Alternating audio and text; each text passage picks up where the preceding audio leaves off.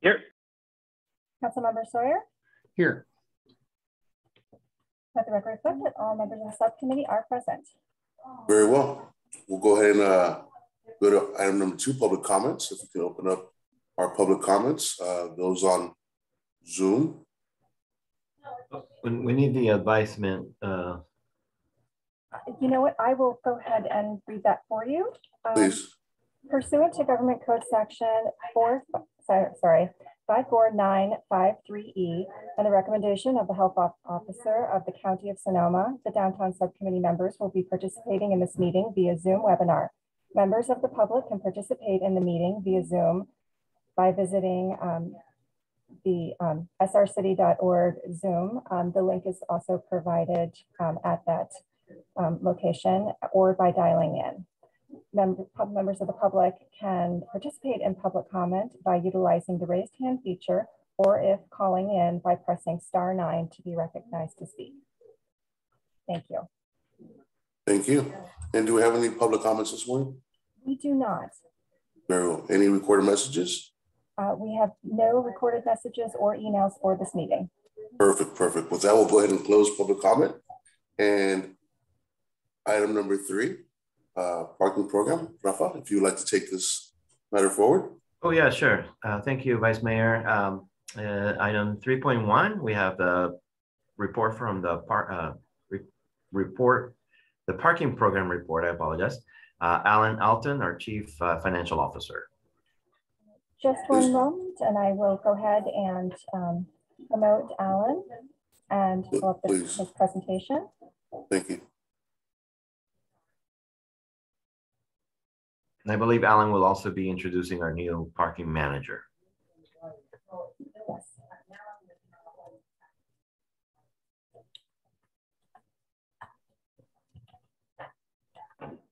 Morning. Good morning, sir. How are you? I'm well. How are you? I'm good. I'm good, sir. All right. So I have a hopefully quick parking update today. I think what I'm going to do is before I begin my comments, we have hired a new parking manager. His name is Chad Hedge. He comes to us from the Marin Water District. So we actually took somebody back from the Water District instead of giving them all away. I view that as a great victory on our part. Well, it's about time, right? Yeah, I know. Anyway, Chad started on Monday, or last Monday. So he is getting his feet wet and a lot of stuff thrown at him. Going forward, he'll be the one giving this update. He's got a very diverse background. He was a crew chief working on helicopters in the Army.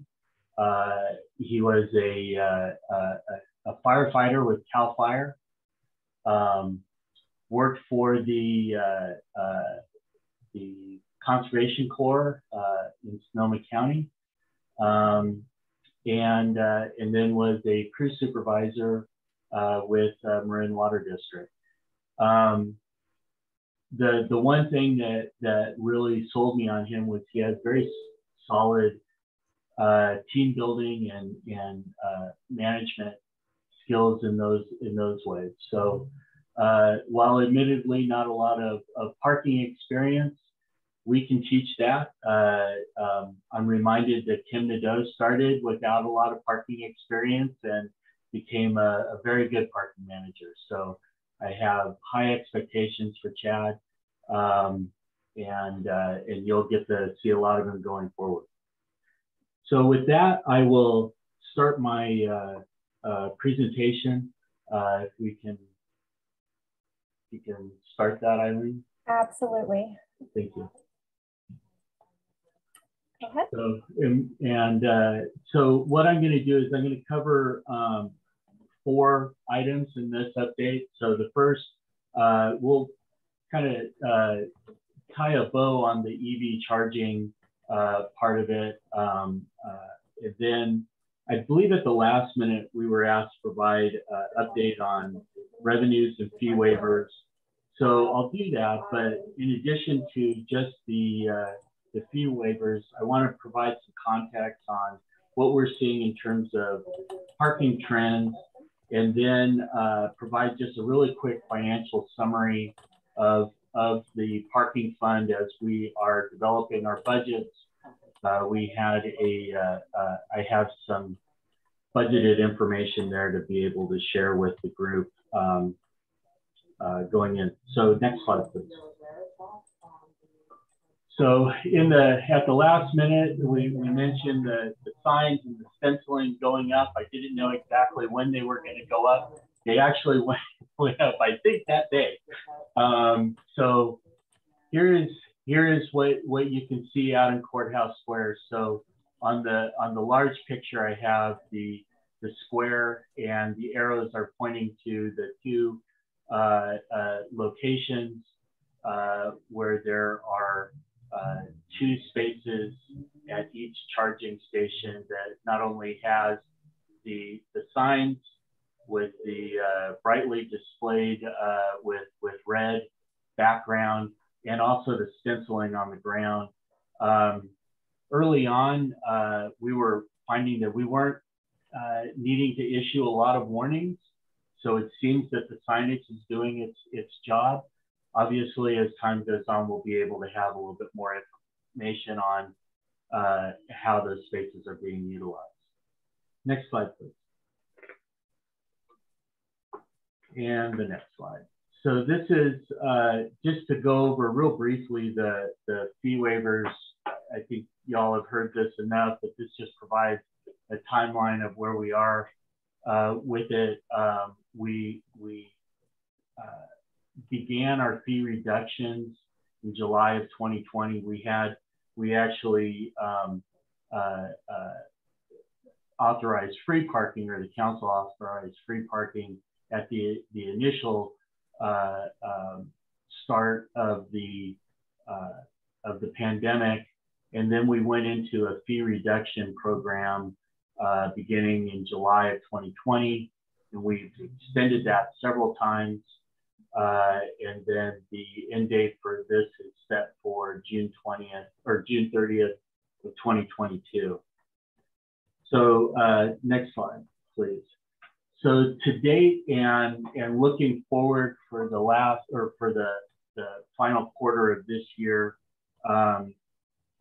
we're estimating about $1 million, a little over $1 million of parking price drops that we've hopefully have helped the businesses in the downtown to be able to incentivize people coming to the downtown to park. However, I will get into in the next couple of slides where we're seeing the trends,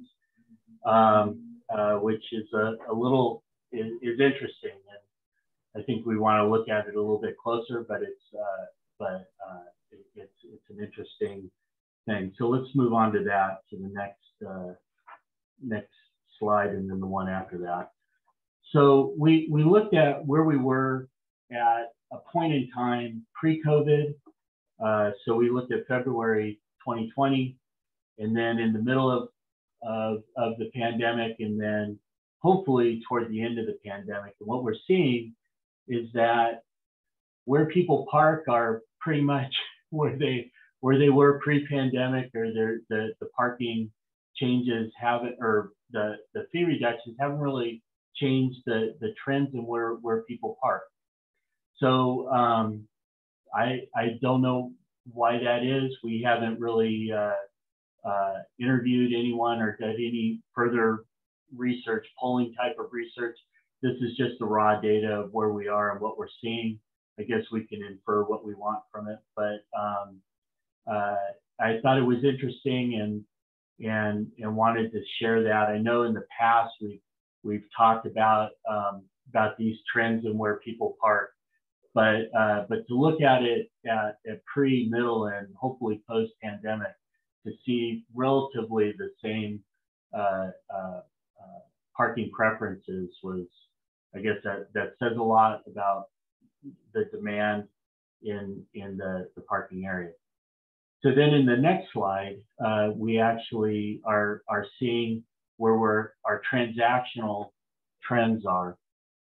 So the bottom line is the prior fiscal year, and as it ends in June, it picks up again in July. So it ends on the right-hand side and then picks up with the yellow chart on the left-hand side and moves forward. You can see that we were trending up and trending to a higher number of transactions, and then really started trending up around December, and then the Omicron variant hit and we went down again, but hopefully we'll start trending back up. And then obviously what we're really hoping for is that we start hitting that pre-COVID average. That will mean a lot to the fund. And I will say we don't have our March revenue numbers yet. That's just due to the delay in the revenue posting. Later this month, we'll have all that. And so for the next meetings and going forward, if we can look at things on a more quarterly basis, but these are all ending in February of this year. So next slide, please. So in some good news, again, looking at transactions, but meter transactions, the one thing I can say for this is that in Railroad Square, we are seeing us getting closer to the pre-pandemic levels of parking. So that shows that in that area, parking is going up, and that's great. In the rest of the district, it's still lagging behind, but again, we're hopeful as things start opening up and we're able to have more events in the downtown that we can start seeing our numbers tick up. So next slide, please. And one more, there you go. So like I said, we are developing our budget. In fact, we've just gone through city manager budget reviews for most of the city's budget. So this is coming from that. This is just a quick parking fund summary. As you know, this is an enterprise fund, so there are revenues and expenditures that go along with it. So to tell the whole story, we like to look at both of those, and this is comparing budget to budget. As obviously we don't have the current fiscal year actuals yet, I felt that it would be best to just go on a budget to budget basis. So what we're seeing is our operating revenue, and when I mention operating revenue, that's our charges for services and permit fees and any licensing fees, anything like that are more recurring revenues. Our non-operating revenues are things like interest income that comes in, gains and loss on investments. Those are really wild cards. They can swing rather wildly either way. So it's something that if we typically get, it's usually around $200,000. So, whatever we get more from that, that's just, it goes and helps replenish our reserves, but it's not something that I would want to build a budget on.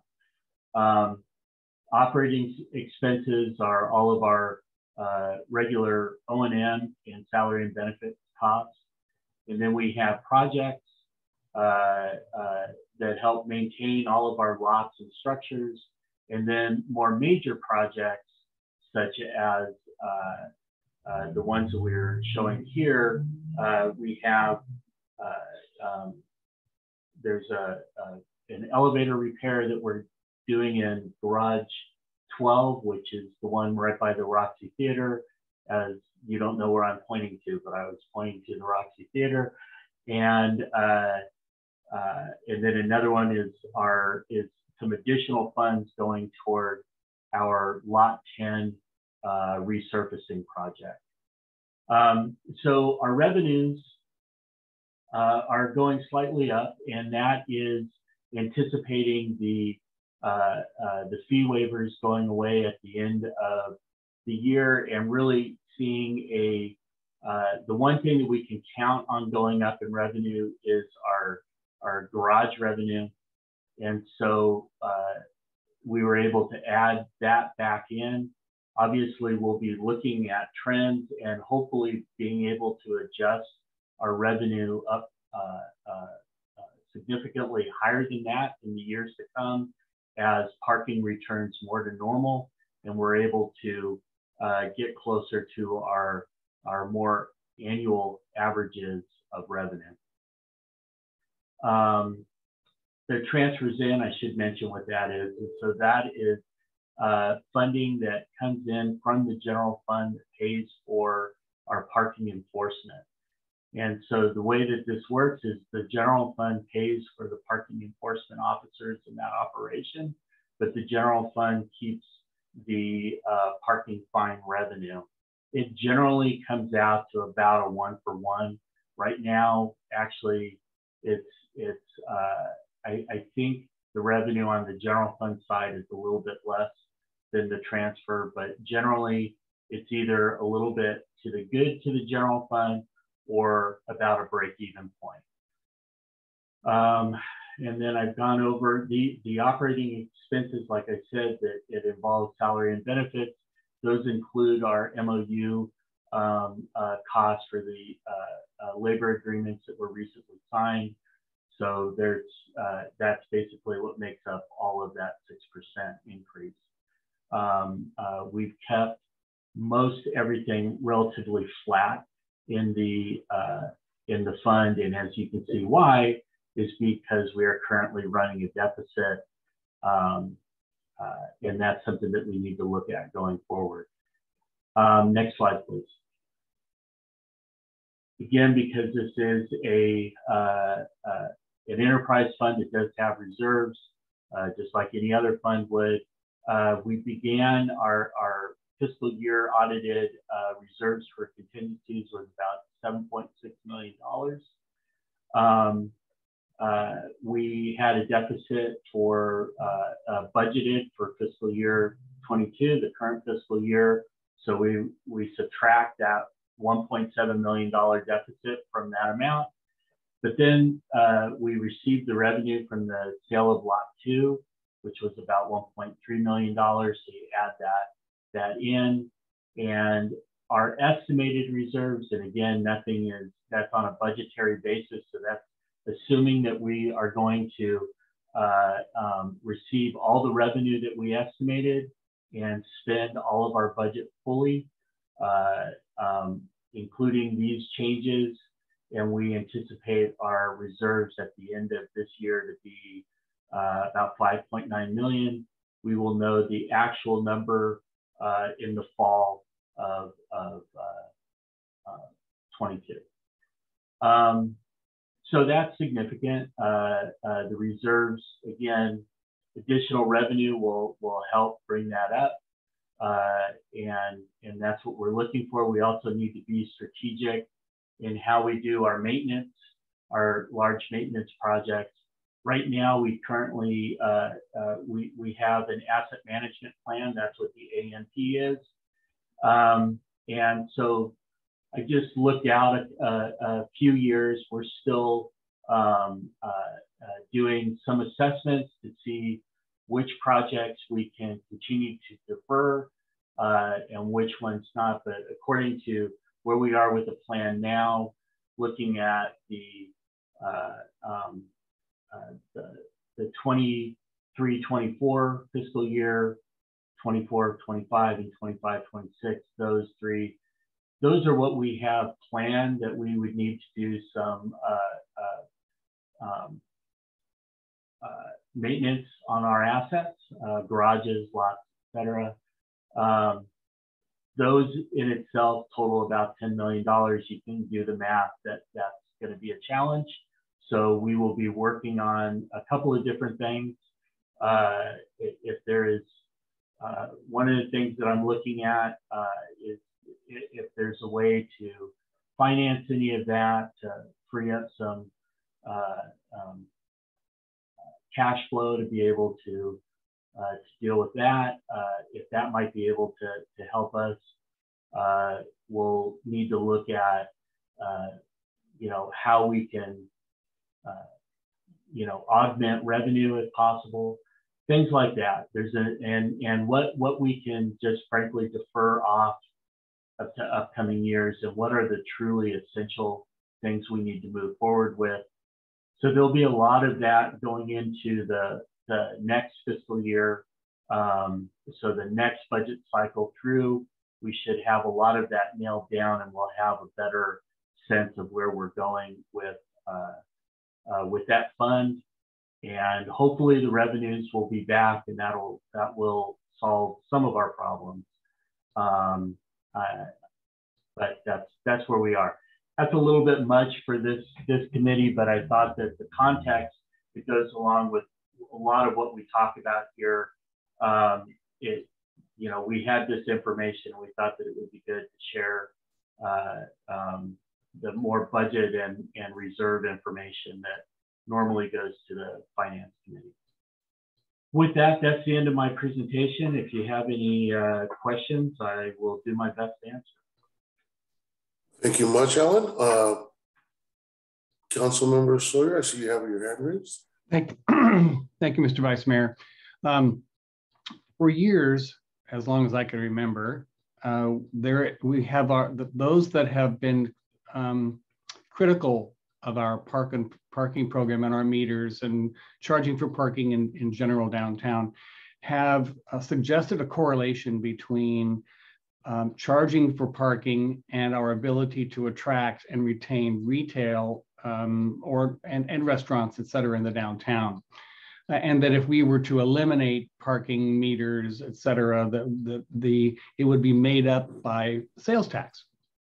And I'm wondering, this is perhaps a bad time to do it because of COVID and the challenges on retail, not only in the downtown, but citywide. When we start to resume charging on the surface lots and the garages and our meters on street parking, whether or not we would actually be able to come up with a way to see if there is a correlation between parking fee reductions and general fund increase from sales tax. So I know that the ticket revenue goes to the general fund, and you just mentioned that it's pretty much of a kind of a wash, if you will. So I'm wondering if this, I'm not sure if this is really the best time, but it would be interesting to somehow tackle that question as far as the meters and charging people for parking. I don't, it all depends on the vitality of the downtown as well. I mean, if we were, an incredibly vital downtown, which we are, as a group and our organizations are working to vitalize the downtown and make it sustainable, that, it would be easier to suggest that we could either reduce or eliminate some of our parking charges. But I'm wondering if we have the ability at this point to start looking at, when we start to resume our charges for parking, if we see a decrease in sales taxes. So I'm throwing it out there because it would be interesting to be able to show the numbers and how once the fees were resumed, if we saw a drop in sales taxes, both from restaurants and just general retail, that might prompt a conversation and some strategies to counter that decrease in our parking revenue or in our sales taxes. So is there a correlation? If you raise the parking rates, does retail go down? I guess is really kind of the question. And I don't know how difficult it would be to track that, but this might not be a bad time to start thinking about a way to put that argument to rest. if nothing else, just to know ourselves what the realities are and what if the correlation is between charging for parking and our revenues from sales taxes. So I'm just throwing it out there. It's something to be considering in the future. We are the only city, as far as I know, still in the county that has parking meters. Petaluma, I don't remember if they have any meters, but in any of their parking areas. But it's something that it's always thrown in our faces, and I think it would be valuable to be able to either prove it or disprove it at some point in the near future, because it does have an impact on our downtown and Courthouse Square or Railroad Square. Right. Yeah, and yeah, so these are all questions that we asked and we discussed. I mean, there is the worry that if who would be parking and how that the turnover of parking would be. That's typically the argument for having the meters out there, is that it allows for the turnover of customers to be able to come in, employees or folks that are parking there but aren't visiting the shops there. We can look at, and I've actually have already started talking with our sales tax consultants. We look at and can isolate certain geographic areas and determine the sales taxes generated in those areas. So we, a long time ago, looked at the downtown. I've asked them to start, that we want to start analyzing that again. I need to revise our boundaries or make sure that our boundaries are connected. It goes by tracked information. So that's stuff that we're working on right now to be able to provide that in the future. It's one of the things I want to do, is all the major sectors of activity that whether we're having a lot of development or whatever, I want to be able to isolate and analyze the tax growth in those areas. We know it's there. We just want to be able to actually put a fine point on it. Obviously, a more vibrant downtown we think is gonna be good for everyone, not only the parking district to be able to provide the parking for folks, but for the businesses there. So it's stuff that we will look at, and I know Chad's already talked to me a few times mentioning that, and so I think he and Raphael and Raisa, those are questions to look at, that correlation and where we are, because your point is very well taken. There's a lot of anecdotal thoughts on what would happen, and to be able to quantify that would be, I think, a very good thing. So that's what we're working on. Well, I appreciate that. Thanks, Alan. And what people have always said is, well, Healdsburg doesn't have, and I don't want to compare our downtown to Healdsburg. We are never going to be chic like Healdsburg, and nor are we patently dependent on visitors as opposed to our residents, like I believe Healdsburg is, and to some degree Sonoma as well. I mean, they have limits on how long you can park without getting a ticket. And I'm wondering if we might be able to employ a hybrid where there are some areas where we put a time limit and then you get a ticket, other areas where you would get where there is a meter, and maybe a blending of the two, because the argument that the employees are using up all the parking is potentially valid. It's a little hard to track that. I understand that, and that's mainly anecdotal, and it's usually come from the parking department that they were always historically very concerned about employees taking up the parking from the customers. So it's just, being able to put some reality into that conversation would be benefit in time when it seems appropriate, and we have the ability to dedicate the time to do that kind of research. Might be kind of interesting, because we have garages that need to be maintained and operated, and our meters subsidize the garages. So we have a unique situation that the other cities in the county do not have, and it's hard to get sometimes it's hard to get the word out to our downtown users, the reason why we have meters. And so anyway, I'll leave it at that. I just, I look, one of these days I look forward to seeing some truth placed on those anecdotal suggestions. Absolutely. Thank you, Member Sawyer. And to echo your comments, I have seen the comments from business owners, just with the subtle change of the extra hour that they receive on the daily. I believe it was from an extra hour from 7 to 6.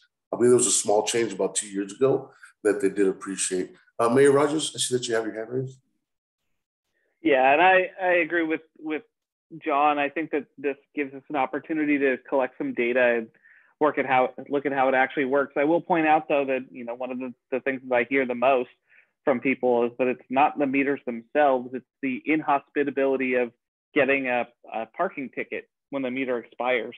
And so even going to a time limit doesn't solve that problem. If somebody stays longer than their allotted time and they get the parking ticket, we'll still hear from people that makes that person never likely to come back downtown again, whether that's true or not. I was struck, Alan, and I wanted to ask you about the specific comparison of February, because typically in February, your last 2 weeks of February are Pliny the Younger, which I imagine is one of the drivers of parking in the garages, because you've got 3 hours at your table, and then you also have however long you waited in line for, which means pretty much the only place for you to park and not get a ticket is in the parking garages. And so I am struck that your before data at the 19% for the garages is in a year that has Pliny the Younger in February, and then your after data, which I think was at 22%, is still an increase even without potentially the largest driver of people parking in the garage. So I just want to make sure I pointed that out, because I do think you're then going to see an impact with your numbers in March, because now you do have it in March instead in early April.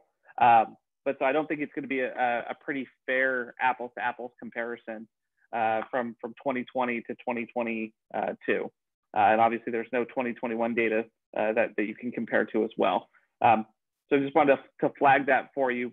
But with John, I'm looking for data options for us. I'm looking for finding that compromise. How do we, even if it's the perception, and I think that's what we hear from businesses a lot, even if it doesn't actually make a difference in terms of the X's and O's, but it's the perception of having a welcoming downtown. I think that I'm definitely open to different options or different ways that we can change how we do things. Thank you, Mayor. Alan, I do see Chad is online. I want to give him an opportunity to say hello. Chad, sorry if I put you in an awkward moment here. No, not at all.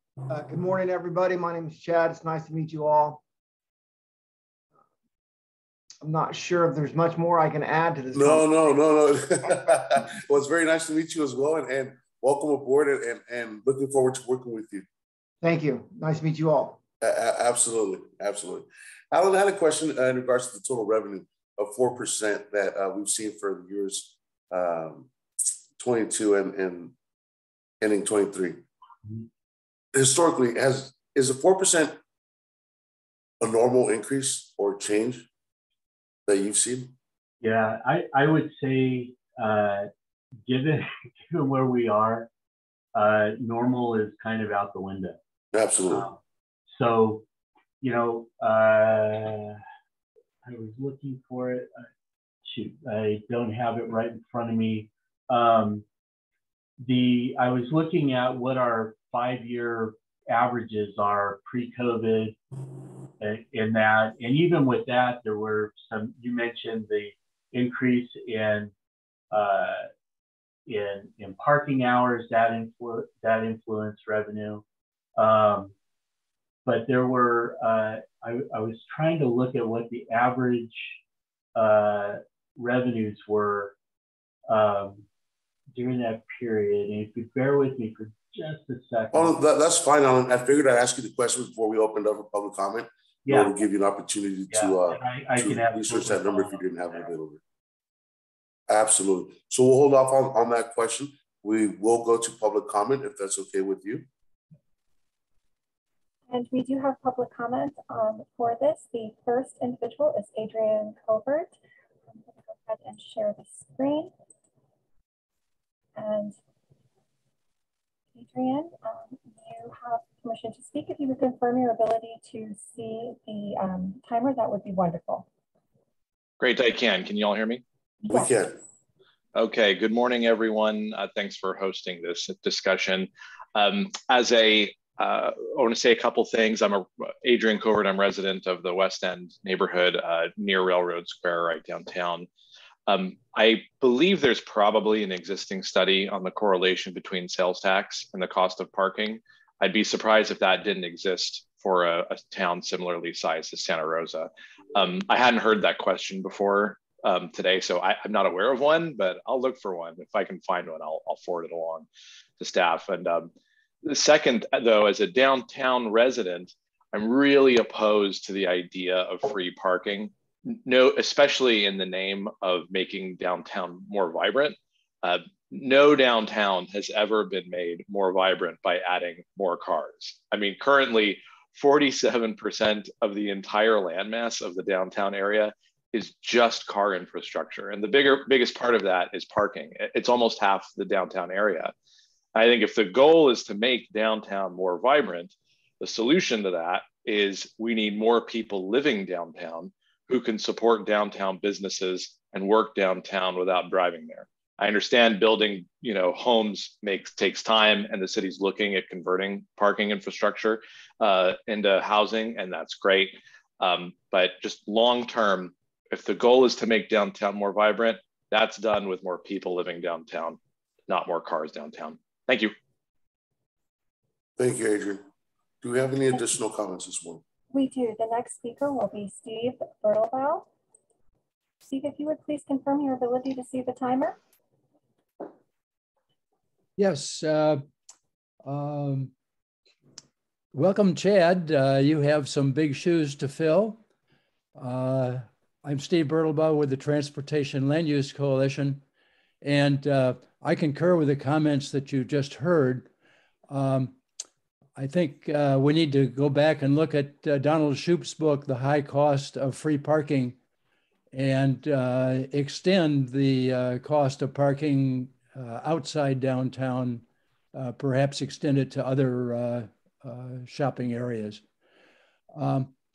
The long-term trend is to reduce vehicle miles traveled and getting people that are driving $30,000 or $40,000 automobiles to pay $1 or so an hour to park is not a big deal. Welcome, Chad. We'll invite you to one of our meetings shortly, and we hope that we can talk about the future of parking in the city. Thank you. I look forward to it. Thank you. Thank you, Steve.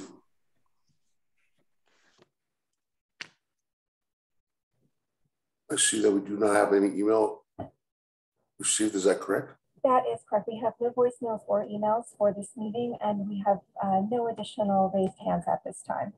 Very well. We'll go ahead and close the public comment and bring it back. Are there any additional questions for our presenter, Alan, or even Chad this morning? Well, if you wanted me to follow up on the yes, sir. Part, yeah. If you could. So we looked at 4 years pre-COVID revenue and looking at our more recurring revenue. So pulling out the wide swings and non-recurring revenue.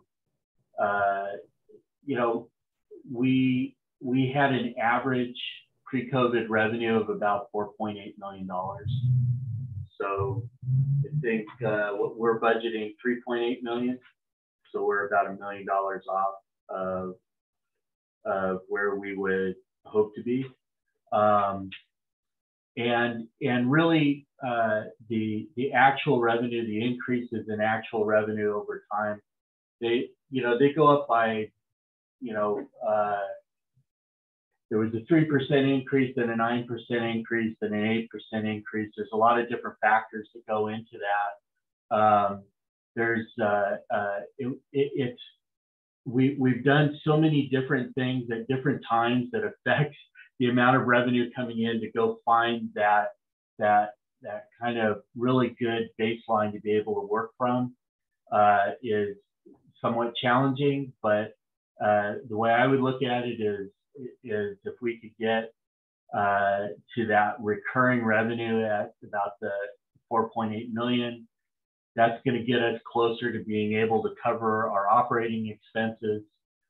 And then we deal with the challenge of when we have larger CIP expenses, larger project expenses that pop up along the way. And that's going to take time of looking at our planning and being very strategic on when we can do those projects and afford to do it, and quite frankly, maybe deferring off to where we can build up our reserves to be able to cover those costs a little bit better going. These are all things that we're going to be talking about going forward, but right now, my hope is, and Chad's hope is, that we can start getting up to pre-COVID revenue levels that'll put some more stability into the fund. Well, and the comments made in regards to infilling and promoting developments downtown are duly noted. Just want to make that known to our citizens. Alan, thank you very much for the presentation. Chad, it was very nice to meet you today, sir. Hope to see you again soon. If there are no additional questions or comments from either member Sawyer, or very well. Rafa, 3.2, we have Railroad Square Association Community Benefit District. That is correct. And reporting is Chris Wilson, the Executive Director for the Historic Railroad Square Association. Welcome, Chris. Thank you, Raphael. Can you hear me? We can hear you. We can. Thanks, Raphael, and good morning, Mayor Rogers and Council members Alvarez and Sawyer. It's great to see you. I guess I usually start with the not so pleasant, the graffiti in Railroad Square. I see the reports from our security every morning, and the last few weeks at least, seems to be such an increase in graffiti on our buildings or on anything that can possibly be tagged. And the transients, and the number of transients found sleeping sadly on the streets and in doorways and parking areas, breaks my heart. But at the same time, it's very bad for our merchants, and especially our hotels, when we're greeting people to Santa Rosa and that's what they're seeing. So I'm really hopeful that when Caritas opens, that there's going to be another opportunity or another option for some of these people, a place for them to go. So very much looking forward to that, and hoping that we can resolve some of this. As weather is nicer, it's more, I feel like there's going to be more of an increase in that. But on the good news, we have a lot going on. As usual, I've been talking about the wayfinding pedestrian signage for some time, and we now are moving on to the next step with a lot of help from the city staff and getting all of our 9 locations identified throughout our district with wayfinding pedestrian signage. So now we're on to the next step of starting our marketing and sales to our merchants.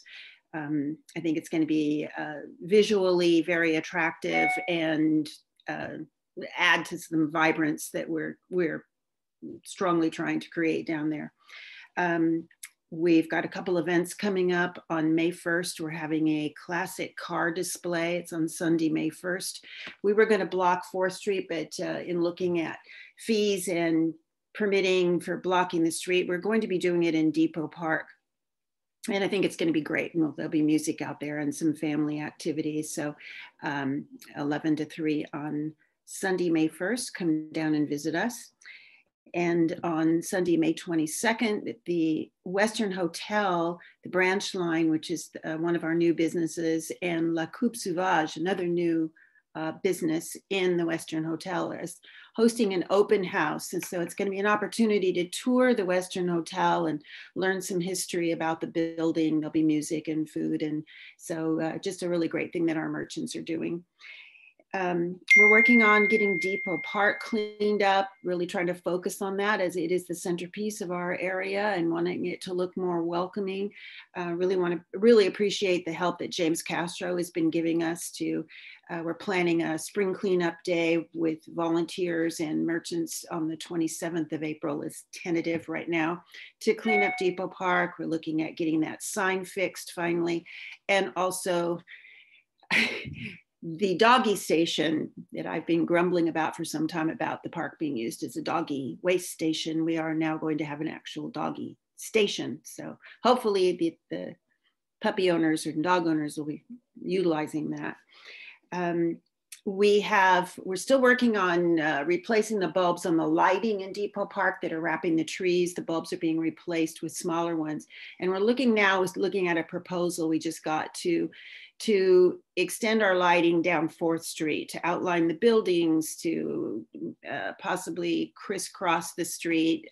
Anyway, we're looking at our budget and seeing what we can do to, again, as we really are trying to create a safe, welcoming ambiance down there.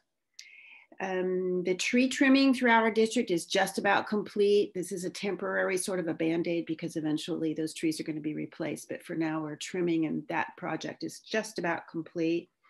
We've created an ad hoc committee to look at the sidewalk repair. There's some areas that are pretty treacherous and we probably will be looking to the city for some guidance and help on that too. Really want to thank Raphael for his support with some of these projects that help us get through all the processes.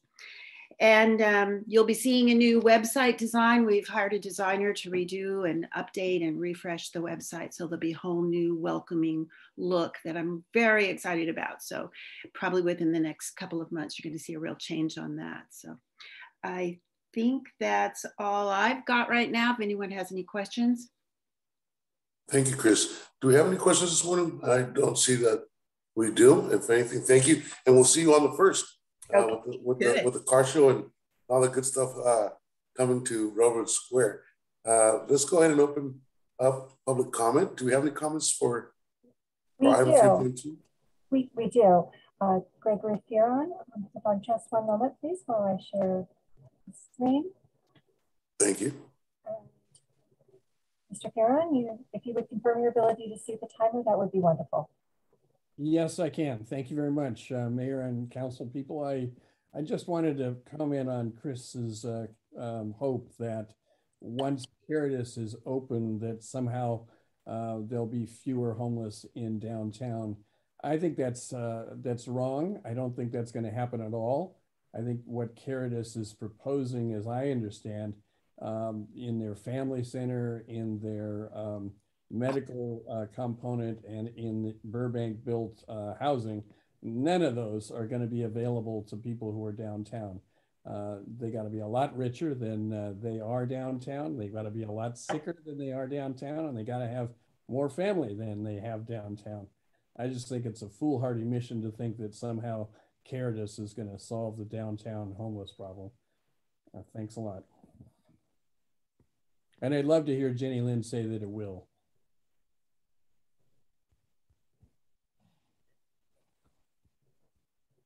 Thank you, Gregory.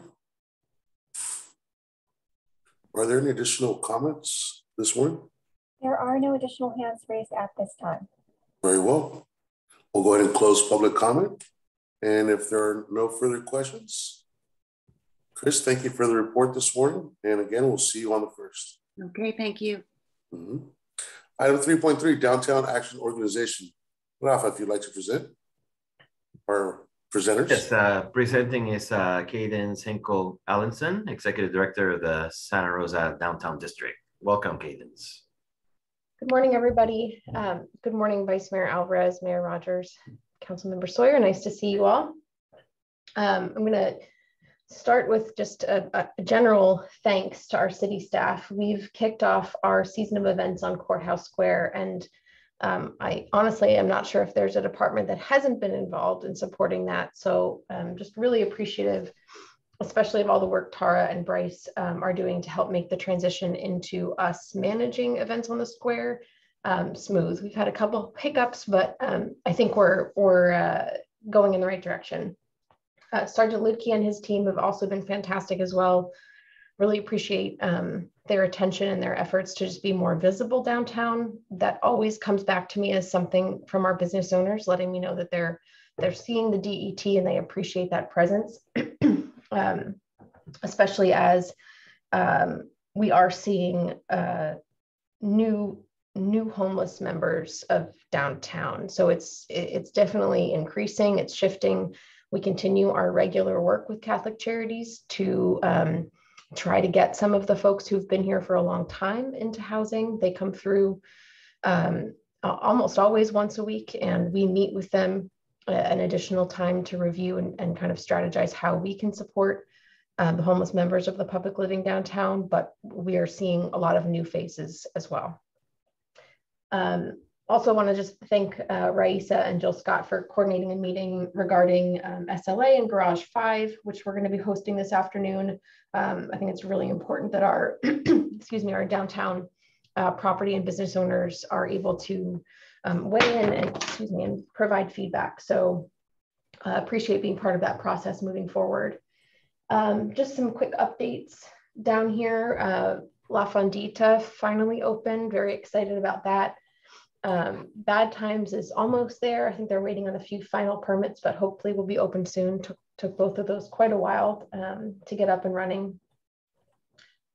Even though we really just started our event season, we're getting a lot of positive feedback on all the activities that are going on and everything that's been planned. So it's nice to see that that's generating kind of a lot of optimism as the weather improves and as we head into summer. Our business owners, specifically our restaurant owners, are also very excited about the parklets. Another big thank you to Raisa and to Gabe for all the work that they've done on that program. Appreciate them taking the time to listen, collect feedback, weigh in, and really listen to what is going to make it feasible for our business owners to establish parklets. I think we all want to see the pallets that were very generously installed 2 years ago removed. You know, they were meant to last one summer, and we're ready for a permanent program to come into place. So I just want to reiterate my thanks to the city staff for really listening to what's going to make it feasible for our business owners to build and manage those permanent parklets. So definitely appreciate all the time and energy that's gone into that so far. And just remain committed to supporting staff and our business owners as they go through that transition. On the beautification side, our Design and Improvement Committee is going to be meeting next week. So I look forward to updating everyone on that at our May meeting. There's a number of projects that they'll be discussing. Some beautification projects the DAO will take on, some things that we've been discussing with Parks and Public Works that need to be weighed in on. So a lot going on there. I will echo Chris's thanks to James Castro and the park staff. The skate stoppers that have gone in, I think have been a huge help. We're just very grateful for some small steps to protect the physical space of Courthouse Square. Obviously, we are not anti-skateboarder, but we are anti the square being used in ways that it was not built to be used. I think we've seen just a lot of damage, especially to the concrete planters and our benches. So in follow up to that, you know, it is too late for almost all of our benches. In fact, they've all been pretty well destroyed. So really grateful that we've got 3 new benches coming in.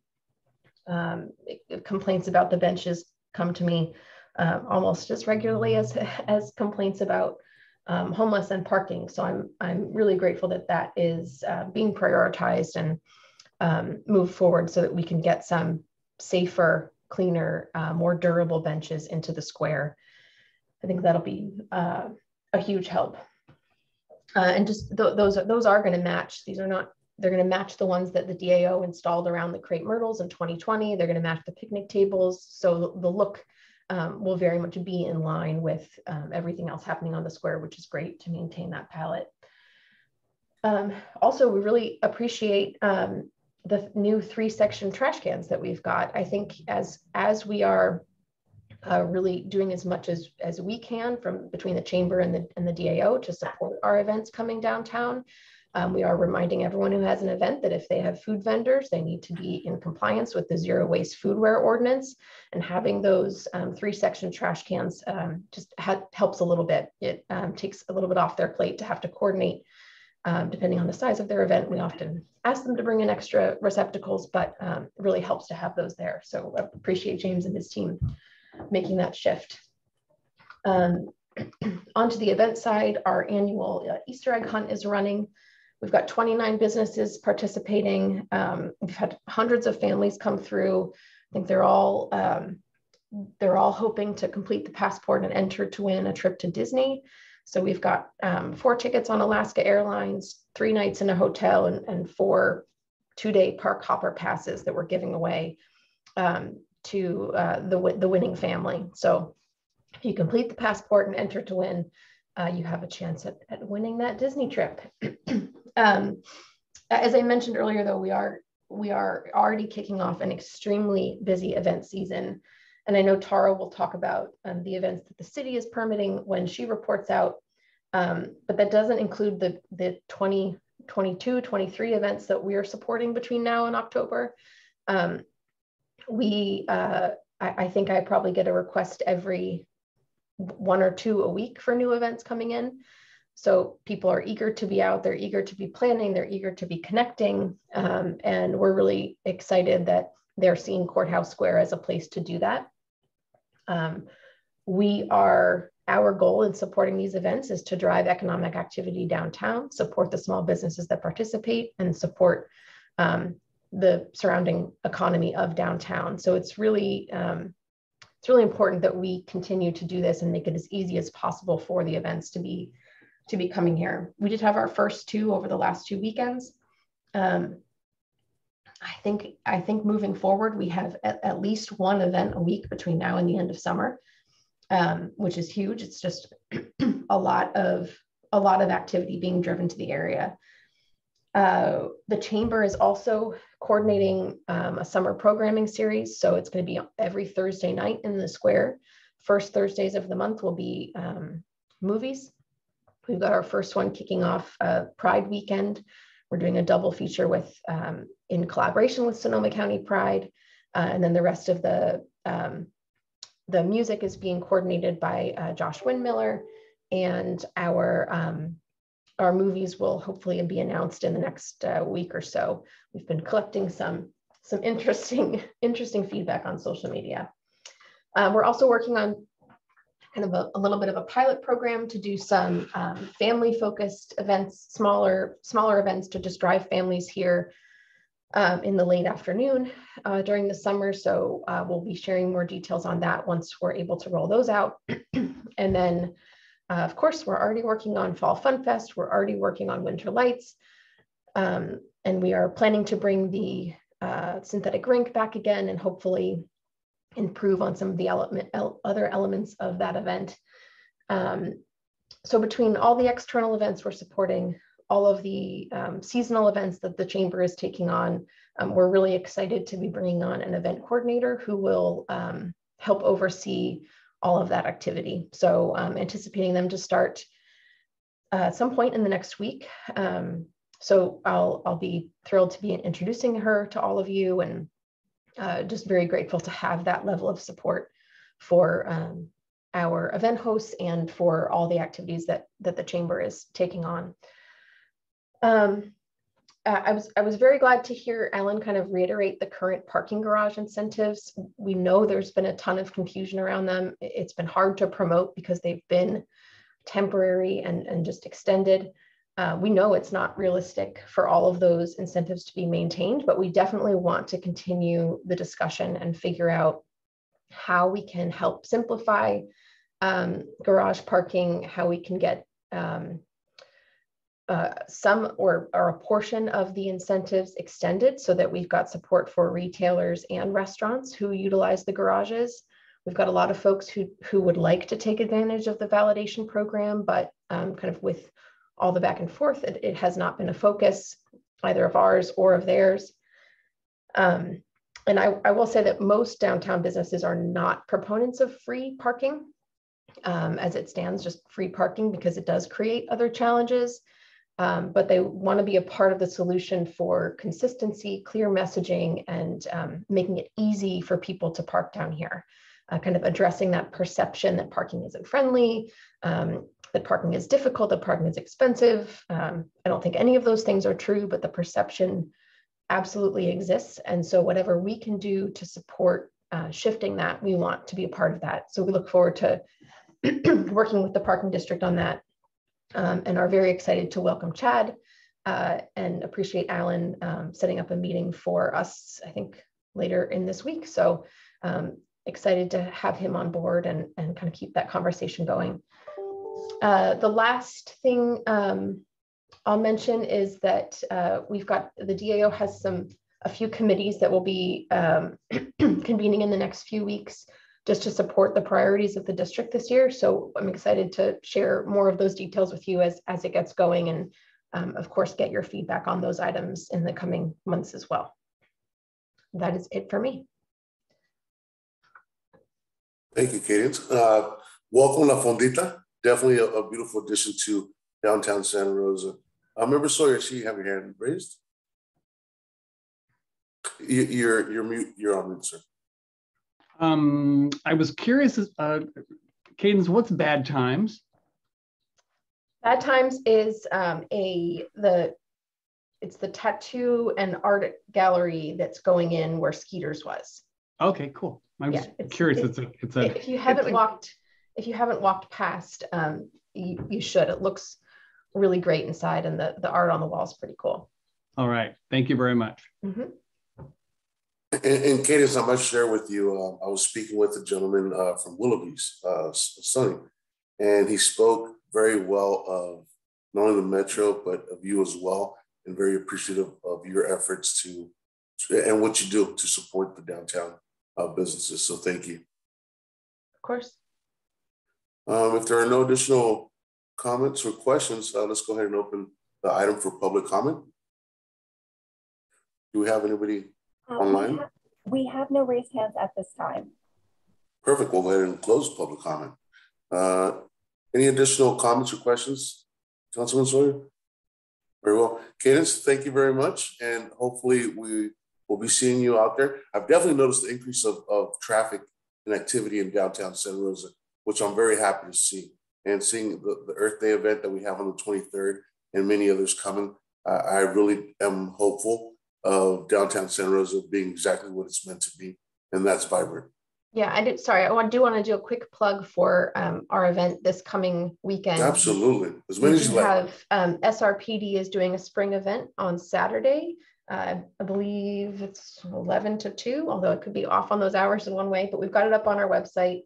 They're going to have candy, coffee for the adults, the Easter Bunny's coming, and just lots of spring fun for families. So appreciate SRPD and Sonoma County Parks putting that together, and hope everyone will go come down. And what is that website? It's downtownsantarosa.org is where we have all of our events listed. Perfect. Thank you very much. With that being said, let's go ahead and move on to item 3.4, public safety. Rafa, if you'd like to present our presenter. Yes, presenting is Sergeant Lucky from Santa Rosa Police Department, and also overseeing the downtown enforcement team. Welcome, Sergeant. Hi, good morning. Thanks, Raphael, for the introduction. Appreciate it. Been busy last month. I hope you all have seen some increased activity with us and presence in the downtown area. We've been spending a lot of time due to the increase of people from the Planet of the Younger release. So we've made sure that we're spending a lot of time in the downtown area and Courthouse Square area or Railroad Square area. I've had the opportunity in the last month to meet with a number of organizations, including Chris Wilson from Railroad Square Association and Cadence from Downtown Action Organization, as well as some of our community or neighborhood groups, Olive Park and Juilliard Park. So it's been really good engaging with those folks and getting to know some of them and getting to know and understand some of the problems going on downtown. Additionally, we've dedicated at least 2 times a week now, high visibility foot patrols in the downtown area, as well as Railroad Square. We've had the opportunity to meet and talk with a lot of you, as well as some of the business owners and community members, which I think has been really successful with our hopes to increase outreach and engagement with downtown and Railroad Square. As I said before in our last meeting, we have a number of large scale encampment cleanups going on throughout the city. So for that reason also, we're trying to increase the downtown presence and our patrols. In addition to dealing with enforcement and quality of life issues, we're also working really closely with our partners with In Response and our host team, Catholic Charities, to also provide that outreach in conjunction with that enforcement downtown. Had the opportunity to attend a few events as event season is coming up. As Kate mentioned earlier, there's events almost every weekend on the square downtown and Railroad Square. So we've made sure that some of our DET officers are stopping by and checking in with folks. So we're going to continue to do that and continue to be high visibility and with our outreach. We also had the opportunity this last month to participate in our Coffee with a Cop program downtown. It's a program that we have been involved in for a few years now. With the pandemic, obviously that had gone away slightly, but I'm happy to say that we're continuing that program and look forward to meeting more folks and going to some more businesses downtown with that program. Thank you, sir. That's all I have to report. Thanks. No, absolutely. No, thank you for stopping by and saying hello. Maybe we'll grab a cup of coffee here soon enough. Councilman Sawyer, any questions for? Sorry, no, just I thanks, Josh. I did want to make a comment in regards to a conversation we had in a prior meeting when it came to surveillance cameras or closed caption or what is called closed circuit, I believe it might be the cameras. And I had a conversation with our city attorney, Sue Gallagher. And I also had a conversation with our police chief in regards to what we're doing with cameras in our city streets for traffic safety and others. And what I asked the chief to remember downtown Santa Rosa as we implement technology in our beautiful city and how we can actually begin the conversation. And I know, Councilman Sawyer, we spoke of the resistance that our community felt towards the big brother fears. But in the conversation that I had with the city attorney is with the younger population that we all carry phones around, we're already being tracked with our every step. And maybe there won't be that such resistance from our community. So just want to throw it out there. I've been having the conversation with multiple folks, and hopefully we can dive even further into it when that time comes. Appreciate you being here though, sir. Are there any recording this morning for public comments? We do have an individual. One moment, please. Let me go ahead and thank you. Share the screen. Mr. Dick Hightow. Hold on one moment.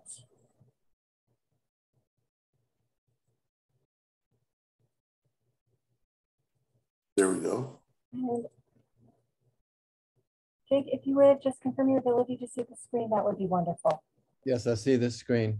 Wonderful, thank you. So I'd just like to give you some feedback about the In Response program. So I'm Gig Hideout with Burbank Gardens neighborhood, and I'm active leader in our neighborhood watch program. We watch Burbank Gardens neighborhood, Santa Rosa Avenue, and Juilliard Park. And so on Friday, there was a man acting extremely strange, like he was on drugs or something like that, or sick, or just, he was sad shape. I talked to him and he answered coherently that he was okay. So I kind of left him alone. Another one of our members was also concerned about him. So after a while, he was hanging around in Juilliard Park. And so I approached him and I talked to him, and he wasn't causing any harm or threatening anybody or whatever, but I don't know. He was not in good shape. So I told him about the in response and asked him if he wanted me to call them for him. And he very coherently said, no, thank you. So since he wasn't threatening anybody or doing any harm or causing any crimes, I just left him alone. Well, I don't know if he stayed in the park at night. I didn't see anybody sleeping in the park at night, but anyway, he was there the next day on Saturday, and apparently someone called police. And so police came out. And so I went over and approached the police officers and asked if I could speak to them. And the officer in charge said yes. And so I told them what I knew. And so he said, yeah, well, we're going to get him some help. And I said, yeah, I agree.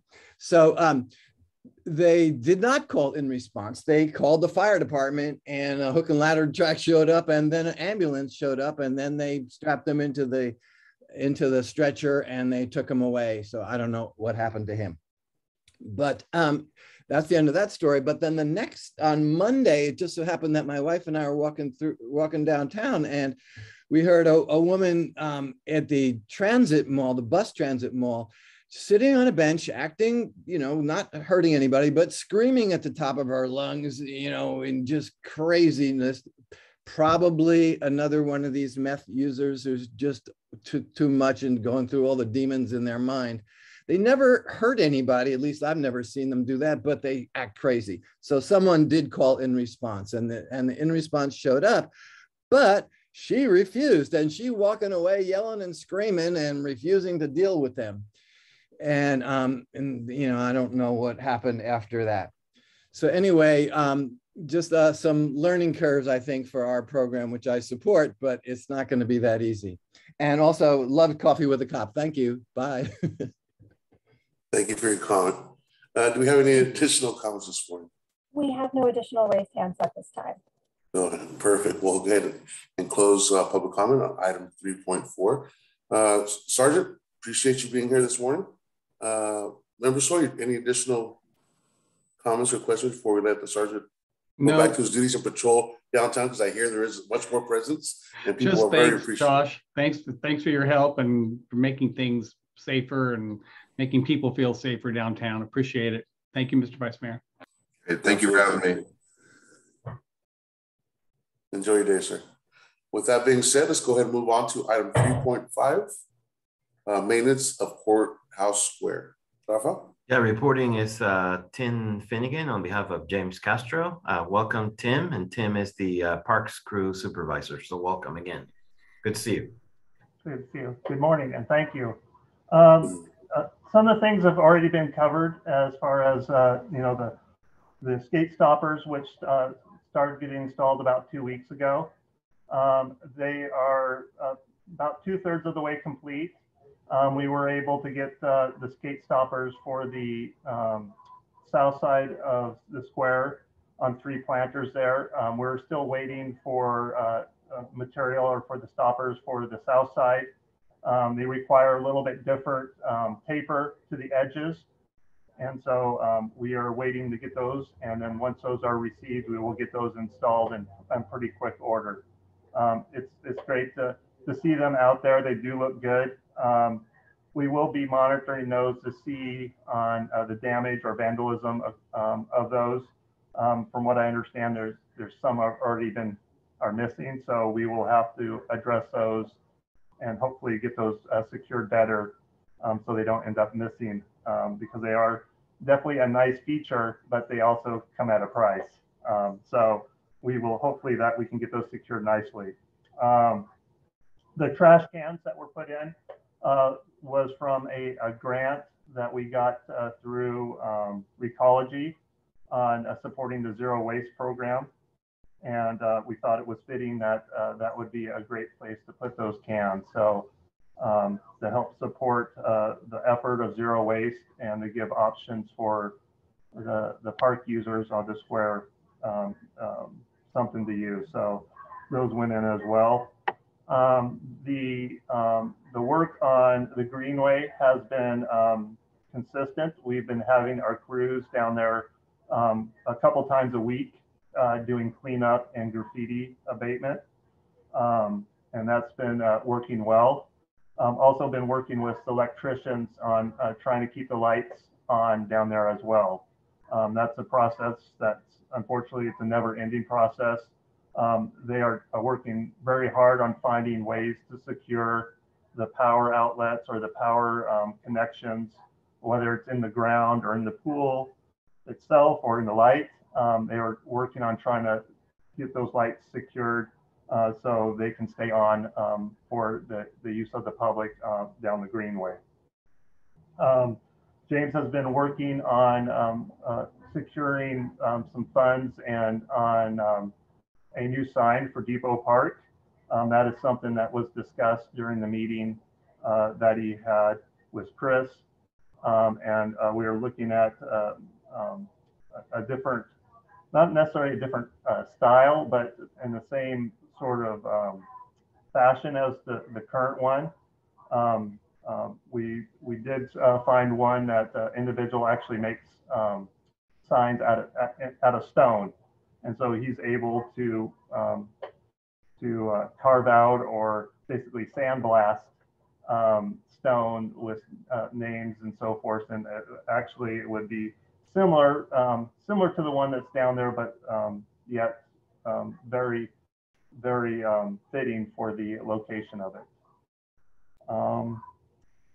I believe that is everything. The communication with Railroad Square and downtown has been great.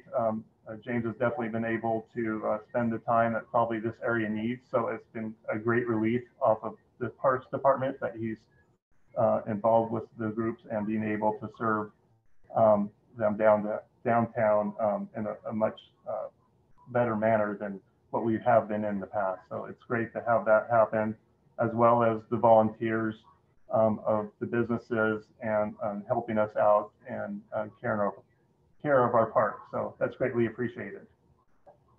And with that, if anybody has any questions. Well, thank you, sir. Councilmember Sawyer, do you have any questions this morning? No, thank you, sir. Very well. And it sounds like those deterrents might just be too nice with the beautiful oak design and the acorn on them. We'll see how that works out, right? Yeah. And we'll go ahead and open. Thank you for the update. We'll go ahead and open public comment on item 3.5. Do we have any comment this morning? We do not have any raised hands at this time. Very well. We'll go ahead and bring it back. Tim, appreciate the update again, and we'll be speaking soon. All right, thank you. With that being said, 3.6, permitted events and public art. Rafa? Yes, and presenting we have Tara Thompson, Arts and Culture Manager. Welcome, Tara.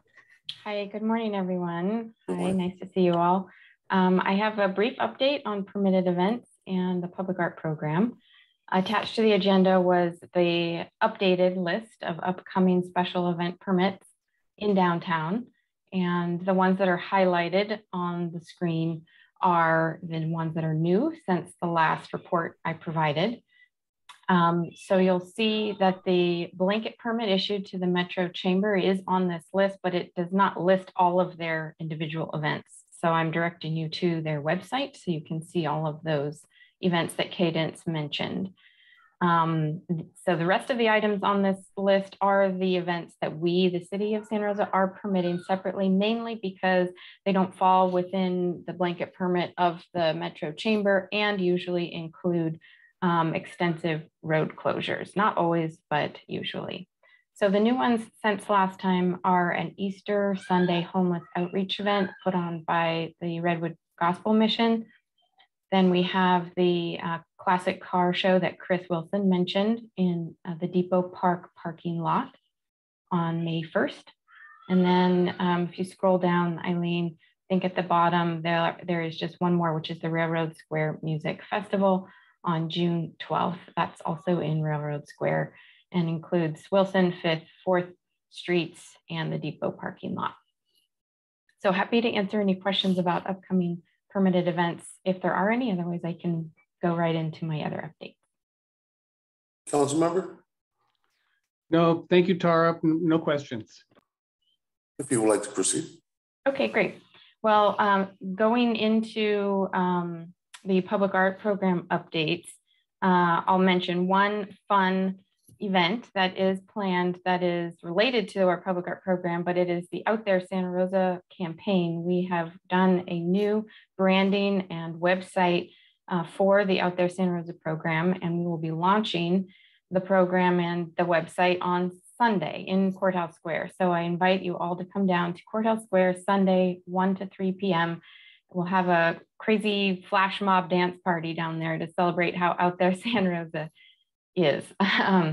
So that's something we've been working on, and some of you may have seen a preview of that website, but it will be launched on Sunday.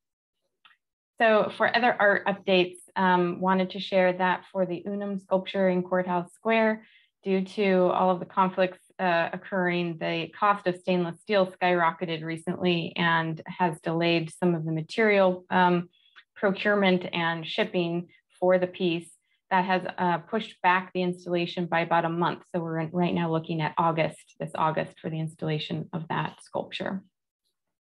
For the 5th Street parking garage project, the Help Each Other Grow mural by MJ Linda Lawyer and Joshua Lawyer, we finally have an estimated installation start date for that mural, which will be May 2nd. So we'll be starting to see that work take place, and they should finish that up over the month of May. Those are really the only public art updates I have today. We've been busy working on a lot of programs. Happy to answer any questions though. I do, and thank you through the chair. Tara, where did you say this mural is going? I'm sorry, I missed that.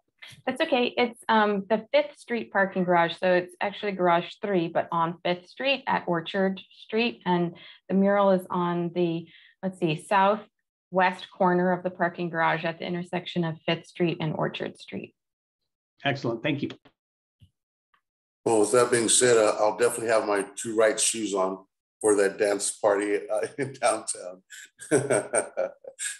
Let's go ahead and open up public comment on this item. Do we have anybody ready to speak this morning? We have no raised hands at this time. Perfect. Go ahead and close that up. Tara, thank you very much for the update. And again, we'll be seeing you soon. Our last item for the day, 3.7, community promotions, funding update, and impacts on upcoming events.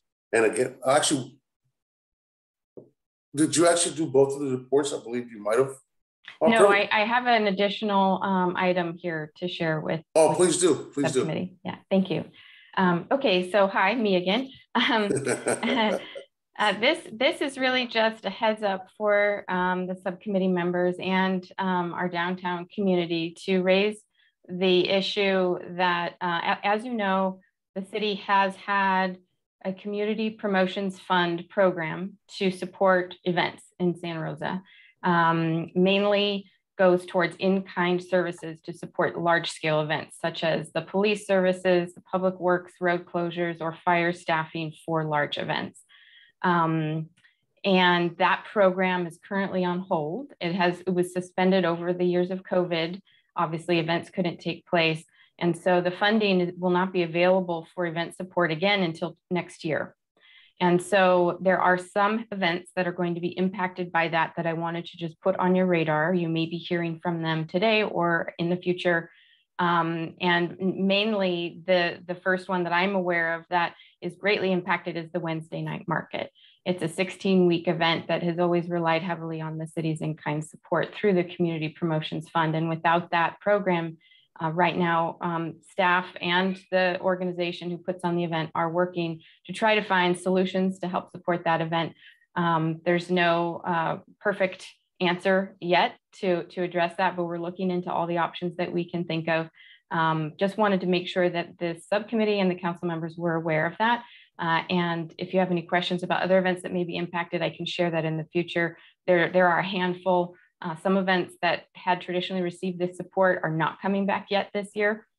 So there are definitely a smaller number of events that are going to be in this kind of limbo zone this year because of the lack of that program. But again, just wanted to bring this to your attention. There's not, no action is needed at this point. It's just to raise the issue. Thank you.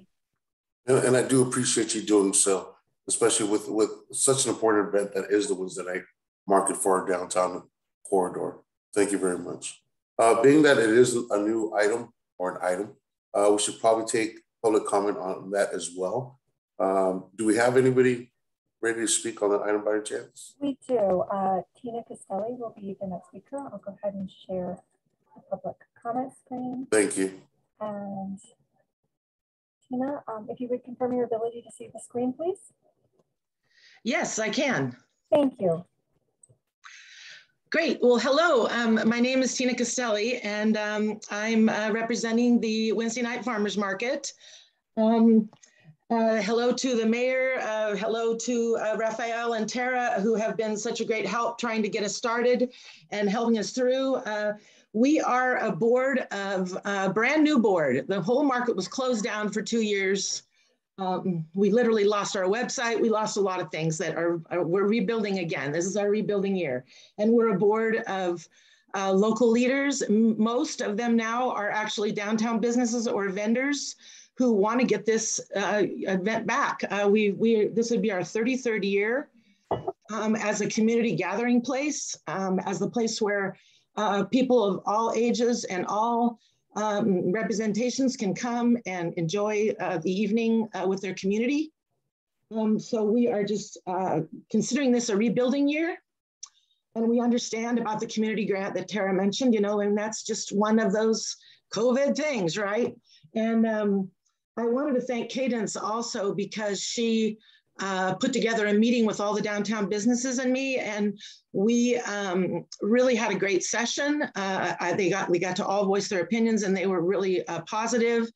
Riley DeBenedetti, who's a member of our board, former owner of Woolly Bird Turkeys for many, many years, board member for 30 years, reminds us that this event was originally put together when the mall was built. And it was originally produced by the downtown businesses to get public and to get business back into the Old Courthouse Square area. So that is still our goal. And we care about the downtown businesses, and we made arrangements not to put booths in front of their businesses if they're open. Let's see, what else do I have? The public response has been amazing. Our Facebook pages and my phone and my emails are just lighting up with everybody so excited for it to be back. So we literally feel like we can't not let it come back. You know, we have to make it happen. And if we break even, we'll be happy.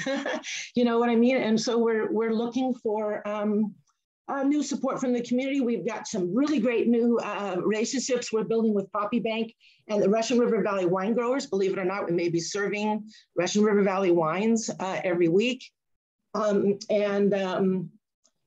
excited to partner with Columbia Distributing. We're going to be handling all the beer pouring ourselves. We've got unbelievable bands. We spent another $10,000 on bands this year because we want this to be a great opening. And we want to be back, and we want to continue. And we know next year we will hopefully be on our way back to our 2019 strengths financially. I believe we will be. And thank you for the efforts that you're putting into bringing the life back to downtown Santa Rosa. Thank you, all of you, for your help and anything we can do in the future to partner and make it a great experience for our people, our citizens. And likewise. Thank you for your comment this morning. We'll go ahead and bring it back. on item 3.7. Are there any additional, actually, before we bring it back, are there any additional comments this morning? There are no additional public comments for this item this morning. Very well. With that being said, we've gone through our items of this morning. I want to appreciate everyone who's given their input, and forward we must go. Member Sawyer, anything that you'd like to say before we adjourn this meeting? No, thank you. Good job, Mr. Vice Mayor. I appreciate it, sir. I'm settling into the saddle. Rafa, thank you. Thank you, Secretary Perry. Thank you very much this morning. And the time is now 10:01, and this meeting is now adjourned. Thank you, everyone.